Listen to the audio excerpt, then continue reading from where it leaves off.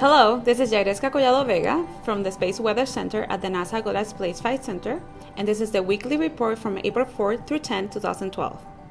The calm and quiet conditions we've seen recently continued throughout the week.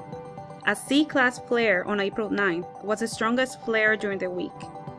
We tracked a total of 7 C-type corona mass ejections, most of which headed in the direction of Stereo A and Mercury, where the MESSENGER spacecraft is located.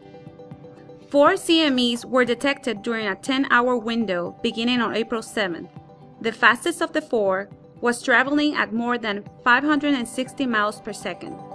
A disturbance detected at Stereo A on April 10th was attributed to these events. None of the CMEs or flares from this week resulted in strong space weather effects at Earth or any NASA spacecraft. A few interesting things happened with NASA spacecraft this week. First, SDO did a 360-degree spin on April 4th. You can think of this flip as a tire alignment for the HMI instrument. A week later, SOHO LASCO rolled as well. As a result, you will see a 12-hour data gap in the LASCO data on the ESA&NASA website for April 11. Finally, even though space weather activity was low this week, there were some beautiful aurora events.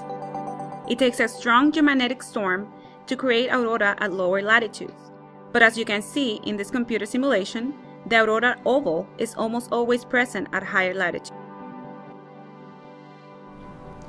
Overall, we expect the space weather conditions to remain calm over the next week.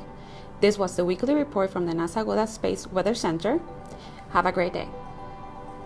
All of the data in this video is accessible from our integrated space weather analysis system, located at iswa.gsfc.nasa.gov. Thank you for watching.